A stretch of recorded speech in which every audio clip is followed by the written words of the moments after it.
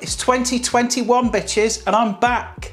Back after my siesta, my relaxation, my decompression. I regenerated like Doctor Who, became new, refreshed. Adam Garrett. Have you missed me? I've missed you. I have missed you. But here we are, 2021, and straight into a full lockdown here in the UK. So screw dry January. Well, that's a smooth malt. So here I am, back again, making a video. But I thought I'd kick off the new year with a curry.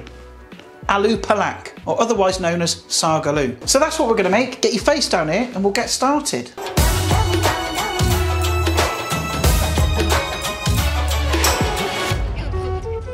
Okay, first thing we're going to do is grate our garlic and ginger to make a paste. You can already buy ginger garlic paste, it's absolutely fine to use, but fresh is best, and it's really, really simple. Get yourself a microplane. If you haven't got one already, I'll put a link down in the description where you can buy one. They're really, really useful. And just grate it, mince it into a mince mush thing, like that. And you want the same sort of size piece of ginger to the amount of garlic. So a good couple of inch size piece of ginger to about 4 cloves of garlic. And just do the same with the garlic, run that through. Then literally just spoon that into a little dish and just add like the tiniest bit of water, a couple of teaspoons if that. Mix it up so it's all evenly combined. Ginger garlic paste, easy as that. Smashed it. Right, so onto the onions then. Now, I'm using red onion. You can use white, but red onion is used quite a lot in Indian cooking because they're a bit milder, a bit sweeter, and just nice. The recipe calls for 1 large, but these are fairly small, so I'm probably going to use 1.5. And listen, look, you know how to peel an onion. You don't need to sit and watch me do that. So I'll see you in a second. Okay, and once your onions are peeled, sliced in half, taken off the knobby end, I'm going to cut these quite chunky, but not like massive chunks. There we go. Simple as that. I've also already diced up my tomatoes, which you can see there, and that's the kind of size you're looking for reference. I've also prepared, whoa, your special has now become not very special, thanks to Dick Face. Oh, for God's sake, pub water all over the kitchen floor. Oh, your return is going well, isn't it, Adam? Oh. One moment.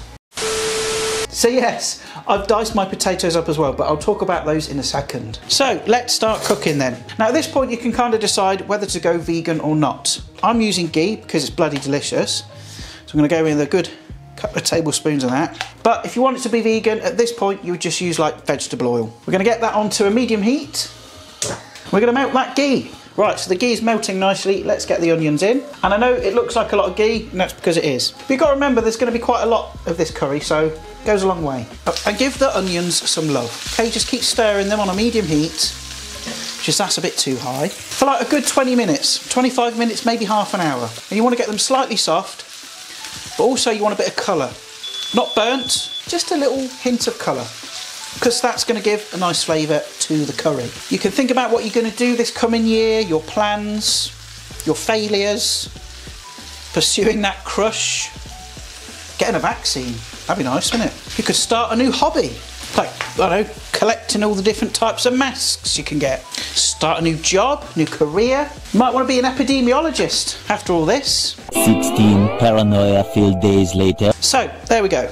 Onions have got a nice bit of colour on there, but not too much.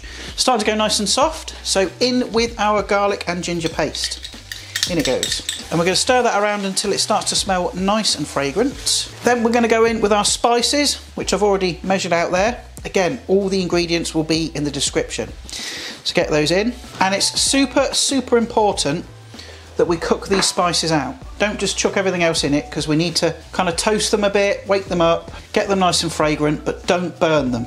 And the more you kind of make curries, the more you'll kind of understand and get to know when it's the right time to add the other stuff. But this will take about 3 minutes or so, and then we'll come back. Now, the kitchen is smelling very aromatic indeed. So now we can add the tomato paste or puree. Get that in. And like you've seen me do 1,000 times before, we need to cook it out. We need to take out that graininess, that raw tomato flavour. Again, that'll take about 30 seconds to a minute. Say Happy New Year, Moggs. Say Happy New Year. Did you have a good Christmas, boy? You don't care about the old Rona, do you? Nothing phases you. Okay, next thing to go in then is our diced tomatoes. In they go. And then just a couple of splashes of water, a couple of tablespoons, just to start with. And again, keep it on a fairly low heat, because we don't want anything to burn. What we're going to do now is stick the lid on and leave that for a good 15 minutes, just until the tomatoes have started to break down and kind of help make the sauce. I don't know what that is. Yeah, about 15 minutes. See you in a bit. 2,000 years later. Look at that. That's what you want. See how nice and jammy it's become? That's a good sign. So, next thing we're going to add is our potatoes. Now, I said I was going to talk briefly about these, and I will. So basically, I've got some new potatoes here, and the reason I'm using new potatoes is because they hold their shape. They're not going to turn to mush, and you'll just end up with like a curry potato soup, which, you know, that could be nice, but that's not what we're looking for. So a nice robust new potato like a Charlotte. These aren't Charlottes, but you get the idea. In they go. So I'm just going to stir that in, get everything kind of coated. I'm going to add a good pinch of salt, because there's a lot of potato here and we haven't added any salt prior to this. Next thing I'm going to add is some water, okay? Not too much, just enough to come underneath the potatoes. You know, just kind of flatten everything out. Stick the lid on and bring it to a gentle simmer. Cook for about 25-35 minutes, just until the potatoes are nice and tender. And you'll know when they're ready because the knife will go in nice and easily, and that part of the curry is done. Right, okay, we are almost there, folks. Now, I did take the lid off for the last sort of 10 minutes or so because there was a little bit too much water in there. What I'm going to do now is just add some more garam masala, because if you add a bit of garam masala at the end, it just kind of wakes everything up a bit. Just sort of 2 level teaspoons is enough. Here we have, look, spinach. Crucial part of this dish, and we are going to add heaps of it. Okay, yes, I know it looks like a lot, but spinach wilts down really quickly, and I can't fit it all in one go. So what I'm going to do is pop the lid back on just to kind of wilt down, and then I'll add some more. Okay, the first batch of spinach has wilted down. I've added some more, and all I'm going to do now is pop that lid back on again.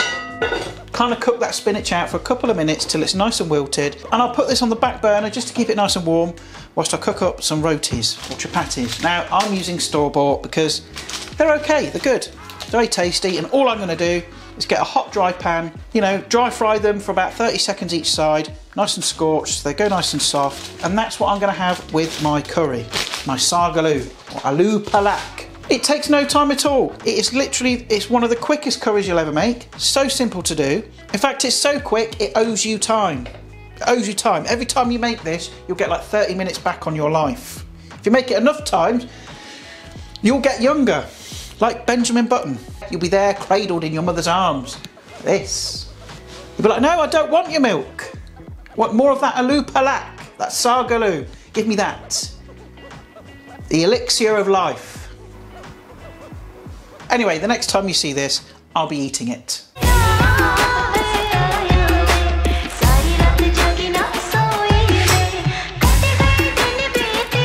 There we go. Look.